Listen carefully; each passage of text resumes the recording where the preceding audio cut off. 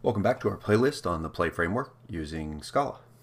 So we're implementing our second version of the task list, and this one uses Ajax with jQuery. Right now we're just doing loads to bring in content so that our template generator in Play does a lot of the work for creating the HTML for us. And we had gotten to the point where when we clicked one of our items, it would take us to the delete route. But our delete route doesn't actually do much of anything. Well, what should it do? It turns out it should do pretty much the same thing that delete did before. It should see if the person is logged in, and if they are logged in, delete the item with that index. Now, this is where things are going to get a little bit different. So we check the username option. It should be stored in the session, okay, because when they log in or when they create a user, we add a session that has a username. If it's not, well, I don't want to redirect them to this. That's not our fail state here. Our fail state here is to send them back to the login page. And that should be an OK.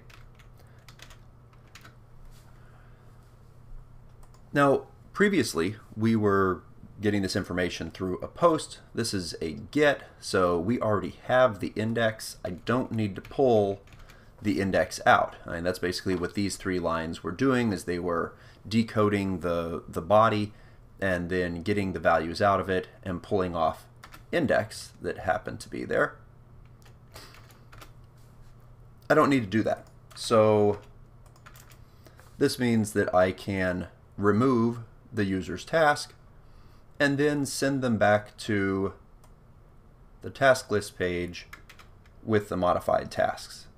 And actually that would be the entire OK. I don't need to attach a new session. And there we go. I feel like I'm repeating myself a few times here. This could definitely be made into a function if we wanted. And there we go. So that should give us a delete. Let's check to see if it actually happens. I refresh.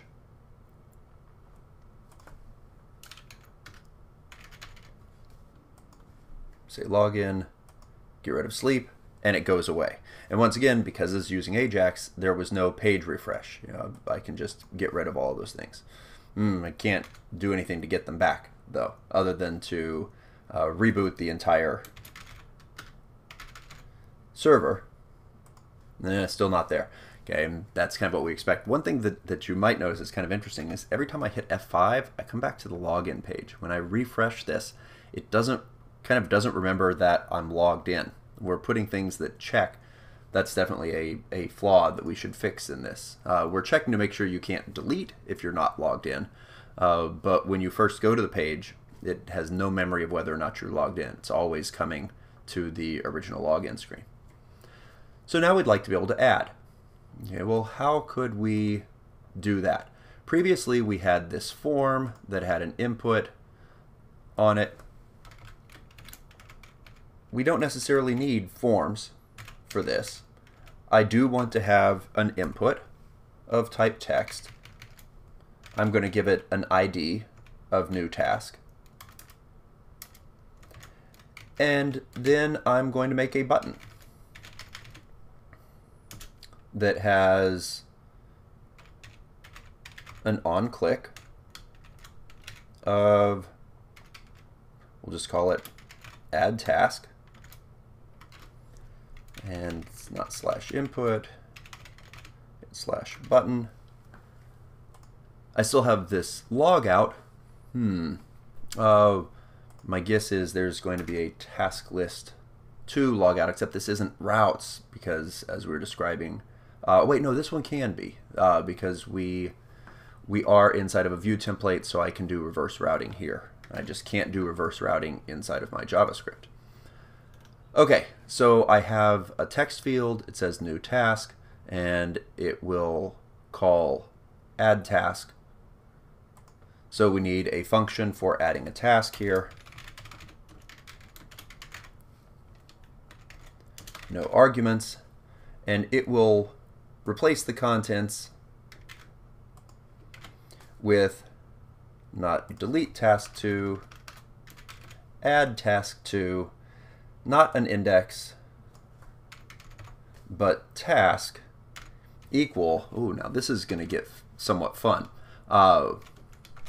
We'll try this. This is not going to work, and then we get to figure out how to fix it. There's a chance that won't happen in this video.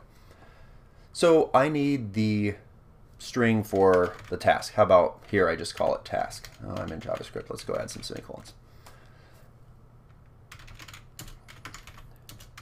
The task should be the contents of that input. We already have code that does that type of thing, except instead of being login name, new task. Okay, so this will send our task to add task 2. We need to have an add task. It needs to have a task string. It will have to check to make sure they are logged in. So I want to have the request. Technically here the request didn't have to be implicit, but I'm going to go ahead and have it be implicit. I'll just copy our delete code to start with, because we do need to get the username, verify that it's there. If not, send them back to the login page. I don't want to remove a task here. I have a funny feeling this is add task, username, and task, and then we send them the task list again. That compiles. Excellent. Now add task needs a route.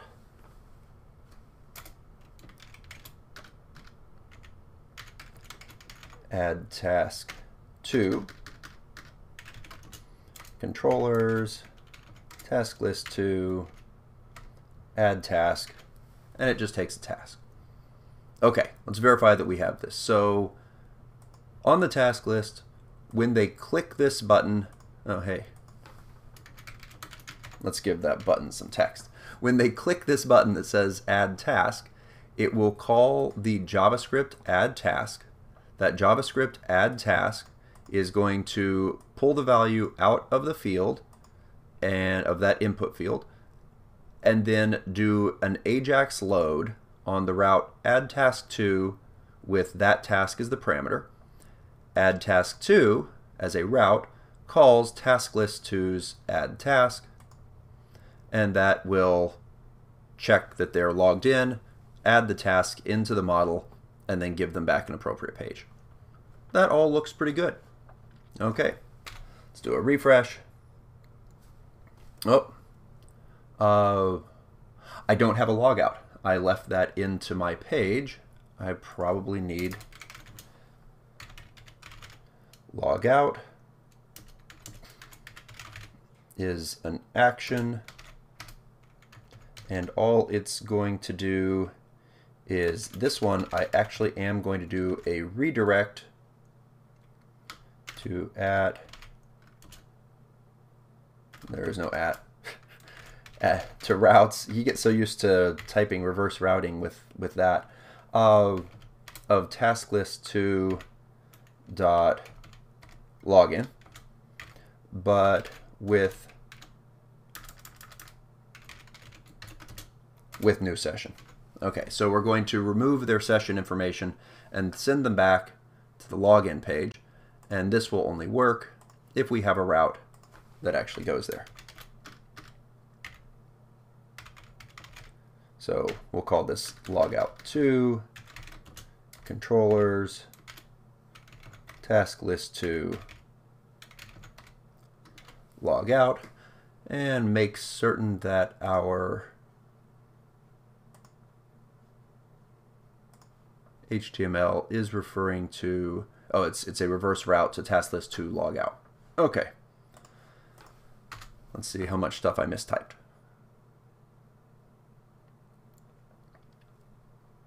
Well, it compiled, but we have a message over here in the JavaScript that says, oh yes, indeed, if we go and look at our JavaScript here, you'll see I put in 2 equal signs.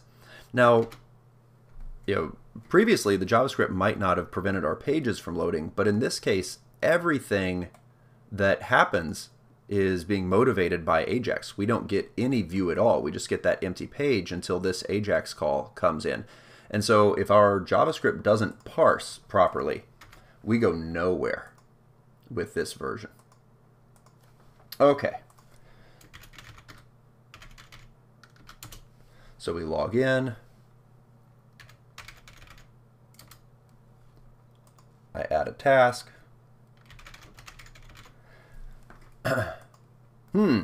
That was fun. What happened there? Okay, so the first one added in. Let's do that again. Let's try this. Okay, so we'll log in. We have stuff there. And notice that the videos is still there. All these other things are still there. Okay, we can delete them. But this one only came back as more. Okay, but I had typed in more videos. Stuff. Okay, blah. You'll notice a trend here. As long as I do that, everything's happy.